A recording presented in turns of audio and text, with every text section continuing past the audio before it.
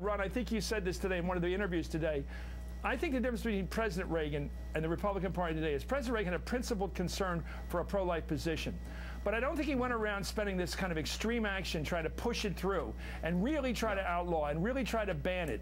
I think he said it was wrong to have an abortion, but I don't really think he went this far as these people who are putting it in the platform that even if you're raped, you have to have that baby. Go ahead, your thoughts on that. I think that my father would find that notion appalling, and I will observe that, to my knowledge, he never attended a single anti-choice rally. Listen, the Republican Party has created a Frankenstein over the last decades. They've pandered to, cultivated, propagated ignorance, and now ignorance is coming back to bite them. Now ignorance wants a seat at the table in the person of Todd Akin, Paul Ryan, and many other members of Congress who agree with Todd Akin and Paul Ryan about this weird, female spermicide, legitimate rape stuff. There are a lot of Republicans on that team now.